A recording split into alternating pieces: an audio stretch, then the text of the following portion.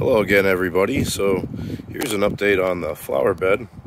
I have lined it and secured and overlapped each area with landscaping pins. It looks like a suture, as you can see, and I stapled the edges up with a staple gun. And it's not taut, I know, because I don't want the liner to tear when I drop my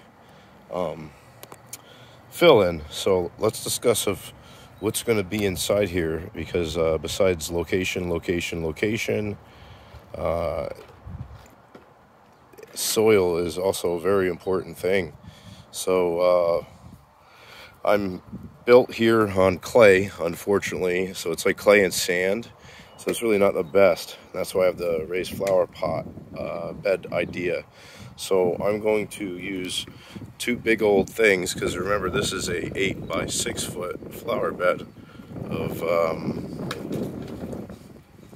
peat moss here. I'm going to spread that out evenly, then I'm going to throw topsoil in, and the last 3-4 inches are going to be this low odor cow manure. So I'll update you on how that looks here shortly.